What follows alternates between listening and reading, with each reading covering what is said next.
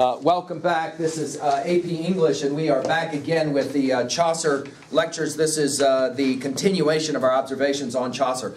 I want to go to the end of the general prologue. I want to make some observations about Chaucer's awareness that the project he's working with is going to be very controversial. No doubt about it. It's going to be an extremely controversial project. And then we'll get into the first of the two tales that we will be studying, the Pardoner's Prologue tale. Chaucer has got to be able to stand behind some kind of voice or personae that allows him to not take directly the heat of the kind of writing that he will be doing. The easiest way to do that is to make up a story where he is going to describe an event that happened, this journey to Canterbury. But before he gets to the end of his general prologue, he's got to cover his can, because he realizes he's about to take some serious heat, not only for things he's already said, for example about the friar, and as we'll get into it, this Pardoner and his pal the Sumner in a moment, but also some things that are inevitably coming. By the way, when you go to a film, before the movie gets started, they show these things called trailers. Now, what are those trailers and what are they designed to do? So, for example, you're watching the film, but before the film starts, in most theaters anyway, they will show a series of brief, short exhibitions of films soon to appear, right? Well, jot down in your notes, what's the primary role of those trailers? By the way, in the construction of a film, this is one of the monumental costs. Huge amounts of money go into creating these real brief 2, 3, 4 minute trailers. Why? What is it that that project does? Sherm, what is it that it does? Gets you excited for like another film. It does. It sets you up, right? Now, all of us have been fooled by a really good trailer, right? Where, for example, you watch the trailer, you're like, dude, this is going to be the bestest film of all time. And then once you watch the film, you go, basically, they took all the great parts of the film and stuck it in a 3-minute trailer, and that's the entire film, right? Notice that the trailer will gesture towards what's going on in the film, but it's not going to tell you the full story. It simply is going to heighten your interest in viewing the text. Let's go ahead and say it now this way. The general prologue is the trailer for the Canterbury Tales. Okay? The general prologue, the job of the general prologue is in large measure to set up the stories that will be told. In other words, just enough will be shared that we will call, and this is important for your notes, character sketches. Chaucer in many ways invents the character sketch, where he will describe a character. He will tell us about the friar. The understanding is this friar is ultimately going to tell a story later. It will be called the Friar's Tale. Okay? And it allows us to get some sense of who this person is going to be telling the story, so that ultimately when it's time for the story to get told, we're going to be excited to want to read about whatever it is that he says. Before Chaucer gets into that project, though, he pauses for a moment, and I think we were finishing here yesterday, so I'll come back to it. I'm on page 159, and roughly lines 745 or so.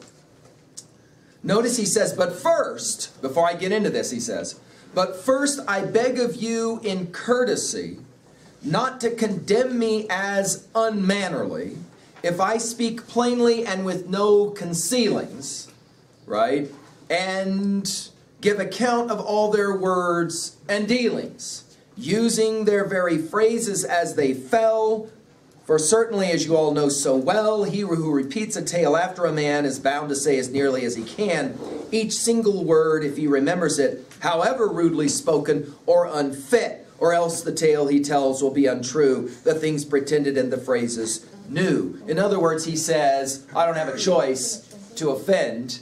I'll give you an example of this. My Ash, my oldest daughter, she came home one afternoon from the East Side playground, and she told about the bad boy that used the bad word, and then she got to say the bad word, to which her mother said, We don't use that word in this house. And she said, I didn't use the word. So-and-so, the bad boy, used the word. And she got to use the word a second time. To which Mom said, Ashley Ray, we don't use that. I am telling you the story. And this is what the bad boy said. Third time she gets to use the word. See, notice my Ash. She's not using the word. She's reporting somebody else using the word. This is exactly what Chaucer is saying. He says, I'm going to use a lot of bad words. And he does. I'm not just talking about bad language. I'm talking about to call a friar, a holy priest, a slut is not a good idea in 1350. You're clearly going to upset a whole lot of people. Hello, you still upset people today if they know what wanton when in merry means. Okay, Chaucer's audience definitely understood what he was saying. And so he begins by saying, look, I don't mean to offend, but I have to tell the truth.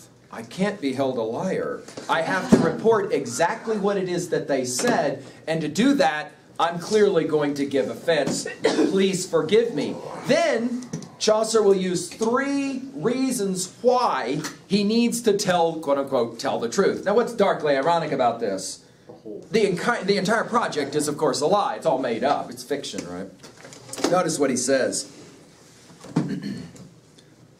For certainly, line 750, for certainly as you all know so well, he who repeats a tale after a man is bound to say as nearly as he can each single word as he remembers it, however rudely spoken or unfit. Or else the tale he tells will be untrue, the things pretended in the phrases new. He may not flinch, although it were his brother, he may as well say one word as another. And now he gives 3 reasons why he has to tell the truth. Look at the first one. And Christ himself spoke broad in Holy Writ, yet there is no scurrility in it. In other words, he says, hey, you always got to tell the truth, because that's what Jesus Christ said. And Jesus Christ always told the truth. Now I'm at the top of page 160. And Plato says, notice his parenthetic, for those with power to read, the word should be his cousin to the deed. So he says, first, Jesus Christ said you have to always tell the truth. Secondly, he said, for those with power to read. What does that mean, for those with power to read? Because what's ironic is that we're reading Canterbury Tales. To be any reader of this text would be those with power to read, at least on some level. What does he mean when he says, and Plato says, for those with power to read? Now see, here's the beautiful thing of having studied Plato. You're already beginning to get a sense of what it is he's really saying. And going forward, you will be able to do the same thing. Once you know Plato's Republic, you can use Plato's Republic in mixed company. And then watch people squirm to either admit they don't know what you're talking about or they pretend like they do. For example, it's an interesting observation that you're making to me about the most recent election. It reminds me of what Thrasymachus argues at the end of Republic 1. And then you pause. Now, what is an individual going to do on the other side of that conversation? Well, they only have 1 or 2 options. Throw what? What did you throw at me? What did you just... Of course, to do that means immediately you know something they don't know. You're playing intellectual power games here, linguistic power games, right? Of course, there's another option, and that is, oh, yes, Thrasymachus, Thrasymachus, Plato, right, and immediately as well, what do you know? Notice the elitism that Chaucer's playing here. There's only a small strata of people who have any sense about Plato and Plato's Republic. Those people will back me up when they say you always have to tell the truth. Watch how this works if you know your Plato. But what sits at the heart of Plato's Republic in regards to the Phoenician myth of the metals? A lie. It is a fundamental lie. Remember, we're going to tell everyone within the ideal republic, no, you were born to be a cobbler, or you were born to be a soldier, because you have special blood in your metal in your veins, and it's the gods doing. We're making it up. It's entirely made up. Several of you wrote papers on how unfortunate it is that Plato wants to be the originator of the idea of truth and honesty in government, and the way he does it is by lying. Of course, there's a certain intellectual hyperbole at play, no doubt. Notice here, Plato says we've always got to tell the truth. The word should be his cousin to the deed.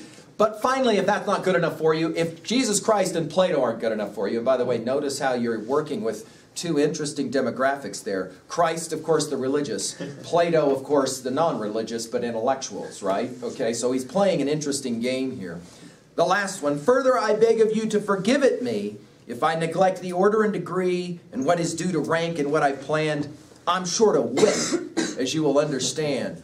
Put in your book, what is it that he has just said for his third? I'm what? I'm stupid. I'm stupid. Please forgive me, I'm just an idiot.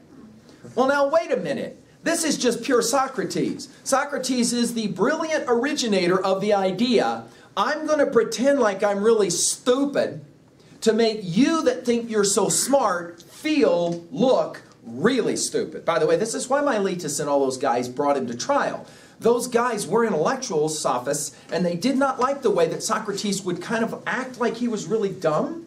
But then he could, notice in the story of Glaucon, oh, the myth of Gyges. No, go ahead and tell me about that. I don't know that.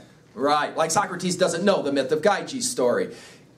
The intention is to set them up and to make them look idiots. Notice what Chaucer does here. I'm just kind of a fool. I'm really stupid. So just please forgive me because I don't know what I'm doing. Well, one thing we absolutely are certain of, and this is part of the paper we're writing, is that Chaucer is in brilliant control of what he's doing. He knows exactly what he's doing. What is he doing? Well, let's write it in our notes. What is he doing? What is Chaucer's agenda? What is Chaucer's project? Well, the best way to answer that question is to look at a single text of Chaucer's. Okay? Now, the problem with a high school anthology is that most of Chaucer's stories, quite frankly, you can't put in a high school anthology. Okay? I mean, one of the more gentle ones tells the story of a gentleman who's married who knows his wife is hanky-panking around. Back to what it is the church fathers are always saying about these guys. To catch this, illicit affair, he pretends like he's going away to London. She pretends like she's sad. Oh, you got to go to London again? I don't like it when you go. I'm so alone, he says under his breath. Yeah, right. We're going to find out just how alone you are. And he, under cover of night, comes back. He screams up to her house, and this is interesting for Mr. Batson, who's interested in kind of knowing more about these people. Come to find out, most of them live in houses that are built up on stilts. So the only way you can actually get into the house is to take a ladder and prop it up, climb up the ladder, and go in through basically like a window. And then you pull the ladder up. Does two things. It protects you from theft, right? Because you have, you got to go through a major ordeal just to get up into the house. And when you have these floods that happen, where they kind of flash through, you're sitting up off of the floor, and it allows then for your property to be protected. So anyway, he comes to the under cover of night.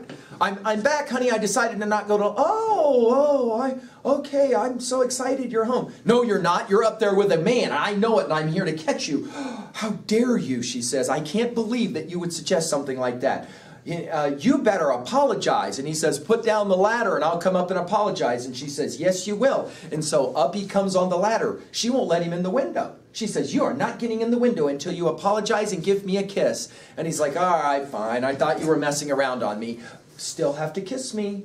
And he's like, okay, all right. So he kisses and notices that she's grown a remarkable amount of hair on her face.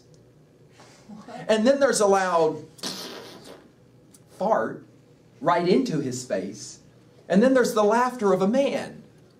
The man whose buttocks he just kissed as he then as well enjoyed the flatulence that was spread right to his nostril. This is one of the more like a little close to the edge but not over the edge stories of Chaucer. There's a whole lot more that go way beyond the line than that never make it into a high school anthology. If you want, you can read them on your own. This is one of those things where you laugh, as Miss Varney does, because it's funny, but it's like, really? This is going to constitute as one of the classic works of literature, 8th grade fart jokes and all of that. You see, some of us like 8th grade fart jokes. We won't get into it, right, Shrub? So here we go. Now let's talk about the Pardoner's Tale, and I want to begin by saying something for your notes about the dramatic quality of this text. So you want to write that down now in your notes. The dramatic quality of the text. Now, of course, we have a dramatic presentation that's about to occur this evening at Worland High School by some of our brilliant young actors and actresses.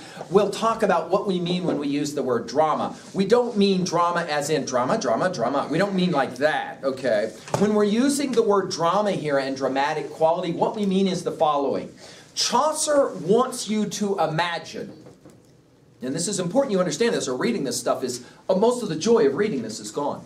Chaucer wants you to imagine that you have an entourage or a group of travelers traveling from London to Canterbury and then back.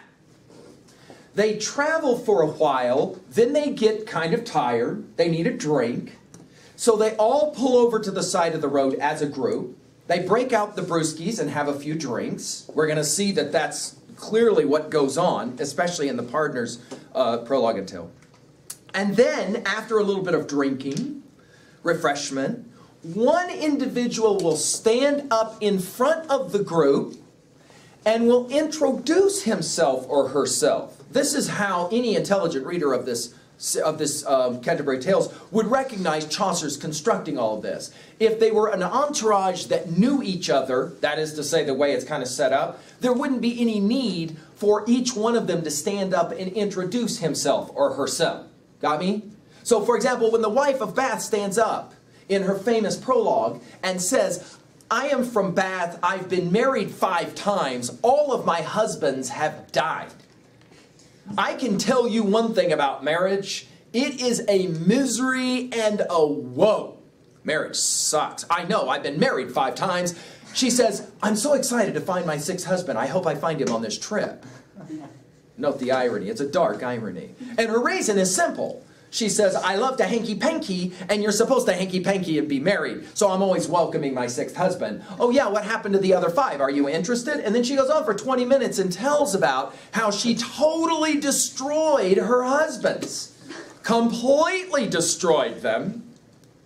And she gives the insight about how to do that kind of thing. She says, we women are really good at this. We're so good at lying and swearing. We're so good at turning the argument around the other way, so that the gentleman comes out of Warland High School and finds his lovely girlfriend whispering into the ear of another boy. He gets into the truck with her and says, whoa, whoa, whoa, what was that all about? She says, what was what about? That, I just saw. I walked out the front of the building. I know it. I can know. My eyes can see. She says, oh, you think I'm messing? Oh, that's it. I thought this relationship was built on trust. That is it. I am done with this relationship. And all of a sudden, the guy who has done absolutely nothing. The guy's, oh no, no, don't. No, I am done with this relationship. I thought we had something here, and I thought this was built on trust. And the guy, hello, the guy is apologizing for doing nothing. And the girl, of course, is smiling all the way. And Chaucer's wife of Bath says, it was so beautiful. That's how I undid so many of my husbands. It was great. So, for example, I knew my man was hanky-pankying on me at night. I could have gotten upset about it and said something to him, but I decided to build him a cross of the same wood. I come walking out in the evening in a slinky dress, and he goes, whoa, whoa, whoa, where are you going dressed like that? She says, I am going out with my friends to the bar, and you're not coming along, and you can't tell me what to do. He's like, you ain't doing none of the kind. You're going back in that room, and you're getting yourself dressed in some clothes. She says, I am gone. Wham! She slams the door. He runs after her, but she's smart and already knows how to take 3 turns and beat him. He doesn't know where she is. He goes out looking for her with his bat. Remember, during Chaucer's day, it was called the rule of thumb. In every room, you're allowed 1 stick. It cannot be larger than the circumference of your thumb, and it's built so that you can, it's there so that you can discipline your wife. There are no evidences of men going to jail for beating their wives to death. There are several instances of men going to jail for not beating their wives, for not using the stick. That is to say, if a man stops using the stick, other men would maybe get the same idea, and after a while we got chaos and anarchy at play. Chaucer, of course, writing during this time with the wife of Bath, and she says, oh, it was beautiful. I went off, I had the best time all night long. I come home about 4 in the morning, and he's sitting there seething.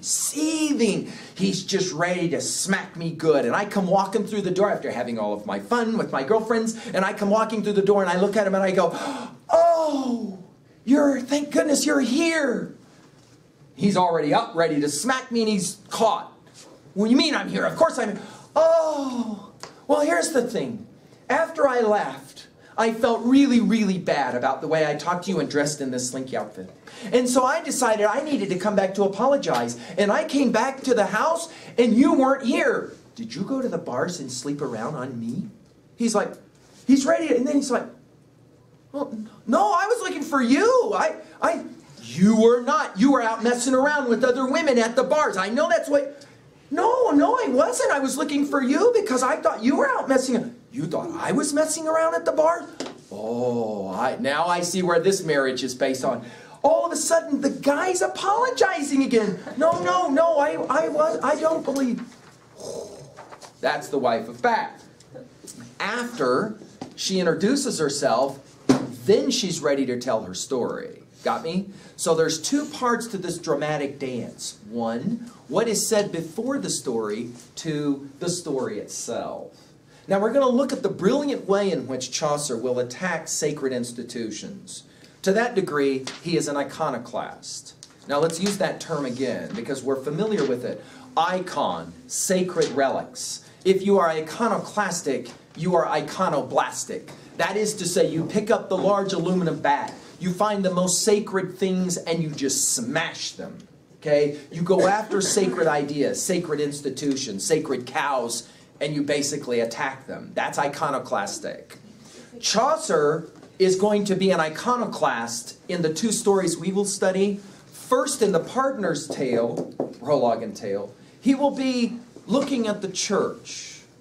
And Chaucer will be one of our early reformers of the church. The second will be one I've already mentioned, the wife of Bath. Chaucer's going to go after the whole institution of marriage and gender wars, as we come to think of it later. We will see Chaucer as a remarkable early feminist. It is an amazing thing what he will do in his text. And as we get into our discussions of the wife of Bath, we will be blown away by how the arguments he presents through the mouthpiece of the wife of Bath, even today, can still create problems. So much so that years ago in my room when I had tables, we were into the middle of a discussion of the wife of Bath's prologue. And all of a sudden, a gentleman gets slapped by a girl. I mean hard, as in slapped, as in I thought at first it was a punch. It made so much noise. Whack! That's bad enough, but let me tell you that we were just a few weeks away from graduating, and those two were engaged to be married upon graduation. They had been dating for some 3 years already, and the expectation was upon graduation that everyone in the room would be attending their happy marriage. She slapped him. They ended up not marrying. But the reason that she slapped him was a comment that he made. The comment that he made was in direct reference to simply my reading of a few lines from the wife of Bath's prologue, where she makes an observation about married people and money, and who it is that should be given the right to the credit card. In other words, she asks, which kind of man does a woman want? The kind of man that says, no, you ain't going to Billings. You don't need to be going to Billings, wasting our money. Or do women want the husband that says, you need to go to Billings and just shop, shop, shop. Here's the credit card so you can go have fun. To which the gentleman made a quick observation about giving the credit card to his wife so she could go to Billings and just shop, shop, shop. His comment was said somewhat under his breath, but it was loud enough for the whole class to hear him say, hell no. To which, apparently, they had not yet had the conversation about who's in charge of the credit card. That conversation apparently happened later. We'll get to the wife of Bath. It inevitably leads to a certain amount of, how does one say it politely, discussion. But before we get there, let's talk about the Pardoner, shall we? Who is this Pardoner? Well, let's jump back into our general prologue for a moment at page 158.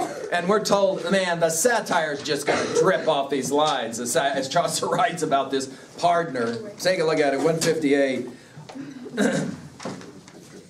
We're going to be told about a Sumner and a partner. Now let's start actually on 157 with the Sumner. Now for your notes, the Sumner and the partner travel together.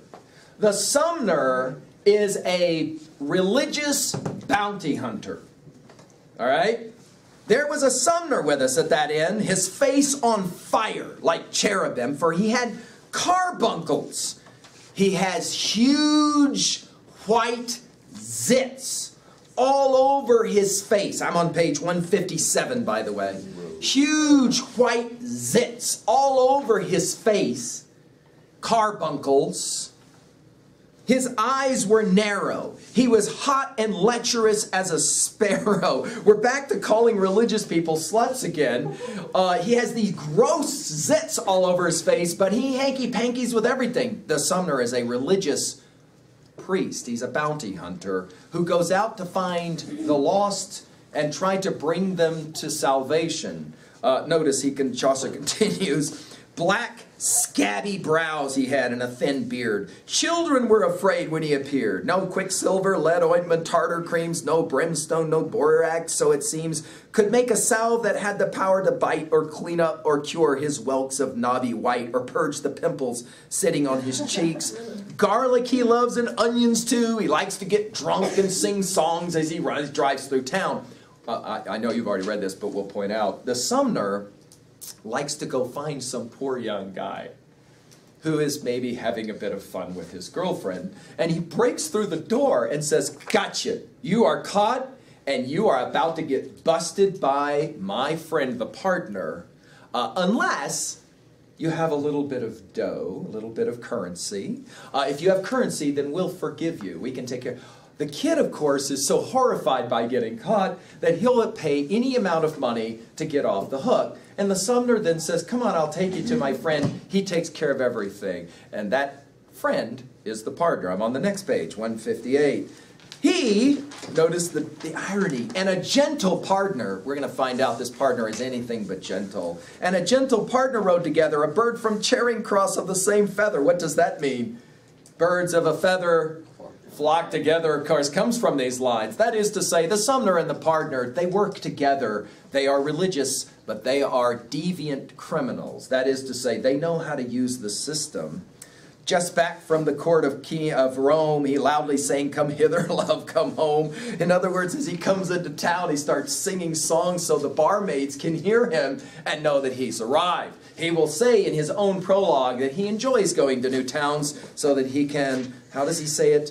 Try the local fare. Let's now get to the partner's prologue. And yeah, the churchman, yeah. By the way, this is not the friar that we met earlier who he called a slut. That's a different guy. And the friar and the partner themselves are not going to get on so very well. For example, reminding you, you're going to have the partner standing in front of the entourage. And this is what I meant by that dramatic element. And you got to kind of imagine in your mind's eye, there's Chaucer, there's everybody else, the wife of Bath, the good the good parson, all of them. And all of a sudden, the partner will step up and will introduce himself. Now, that introduction we will call his prologue. Okay? So for each one of the tales, Chaucer will create a little prologue, a little introduction. Sometimes that prologue is much longer than the story. The Wife of Bath's prologue, if I were to read it out loud to you, and I may, because it's always so much fun to do it, it runs for about 25, almost 30 minutes. The story takes about 12 minutes to hear out loud. Chaucer's far more interested in telling us about the wife of Bath than about her famous story, okay? The partner's prologue then begins. Now, I want to point out something. Your editors have to be somewhat careful here. There are certain parts of this they just frankly have to edit out, okay? And so you'll kind of get a sense of this when there's these ellipses that happen. That means he's about to go on a little bit longer, and your textbook company, for fear, I think, of maybe upsetting readers, will excise certain amounts of the prologue here. We can take a look at it real quickly. By the way, it's fairly evident that the partner begins with a beer in his hand and finishes with 3 bottles on the ground, if you get my drift. By the time he finishes his prologue, he will say it out loud. His tongue has become a little bit loose because he's a little bit drunk, and so now he's going to say what he really thinks, and in that process, you can imagine that the Sumner's kind of sitting there doing one of these to him. Dude, would you just shut up? Well, you know, because the Sumner and he are together to make money. Like, you're giving everything away. And you can kind of imagine the parson. Remember what we said? First, he wrought. Remember what we said? And afterwards, what did we say? He taught. Remember that? Remember those lines? That is to say, remember, the parson is, for Chaucer, a good churchman. He obviously is going to hear what the partner has to say and go, see, this is what's wrong with the church. You've got people like this, it ruins the blah, blah, blah. Let's take a look. My lords, the parson, the partner. My lords, he said, I'm on page 166. My lords, he said, in churches where I preach, I cultivate a haughty kind of speech and ring it out as loudly as a bell. I've got it all by heart, the tale I tell. I have a text that always is the same and always has been since I learned. Look what he calls preaching. The game. He likes the game. What is the game? Well, he says, I have one text. The love of money is the root of all evil. He says, I love this text because it frees the pelf. Now, here again, Mr. Batson will learn something about these English people of 1350. Hey guys, in 1350, there are no banks. All money is in coinage, no paper money. And there are no banks. So the question obviously is, how do you protect your money? 2 things. One, you can have a little safe called a coffer that will have only 1 key, never 2. So the obvious question is, in the family, who gets to have the key on a rope or chain around his or her neck? The wife of Bats will be the one who argues, well, everyone knows who it should be. It should be the woman who has the key. To which, of course, her husbands were like, absolutely not. To which she says it this way. Well, think about it this way. Which one of us is the smartest? And he says, I'm a man, I'm smarter. She says, right, you are smarter. Which means you have more patience. Would you agree? And he goes, yeah. And if you have more patience, then you can put up with all of the mistakes that I make. I, on the other hand, am dumb. That means I have no patience, and I can't put up with mistakes so easily. So since you are smarter than me and have more patience, you can put up with mistakes easier. I should be the one that has the key. I can then make mistakes, and you can put up with that much easier. Hand over the key. Unless, of course, you want to argue that you should have the key because I'm the smarter one and therefore have more patience, and you can screw it up. So, hand over the key. Unless you want to argue I'm the smarter one with more patience, and then you can have the key. And he goes, but I'm the smarter one. I totally agree. Why don't you hand the key over to me so I can screw it up? She goes, that was easy. He handed the key over every time. Brutal. Now, what we will figure out, along with the coffer, what we'll figure out is that the pelf was the way men carried their money. It was a cloth that you laid on the floor. You put your coinage down the middle. You then folded it back and forth, and then you wrapped it around yourself several times as a belt. It held up your trousers, but it also carried your money. That way your money was safe. He says, the partner, I love to preach from this text because it frees the pelf. That is to say, they take out their money and they begin to give me their money, which he says is the #1 reason. Well, we'll let him tell it. I preach as you have heard me say before, and tell 100 lying mockeries more. I take great pains in stretching out my neck to east and west. I crane about and peck, just like a pigeon sitting on a barn. My hands and tongue together spin the yarn, and all my antics are a joy to see. The curse of avarice and cupidity is all my sermon, for it frees the pelf. Out come the pence, and especially for myself. For my exclusive purpose is to win, and not at all to castigate their sin. Once dead, what matter how their souls may fare? They can go blackberrying for all I care. Whoa, whoa, whoa, did you see what you just read? That is to say, he says, I really don't care about their souls. Once they die, they can go to hell and pick blackberries for all I care. I'm interested in their money. That's why I preach. I want their money. Whoa, whoa, whoa. What is Chaucer doing? And let's analyze more closely the brilliance of what he's doing. It's like this. Can you imagine for a moment that you have tremendous respect for a certain adult. But then someone shows you a video clip that's being made of that adult speaking, and that individual doesn't know that he or she is being videotaped.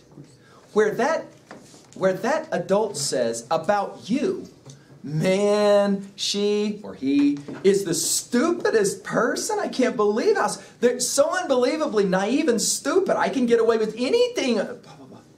And you're watching this video. The next time you see that person, and that person starts speaking so nice to you,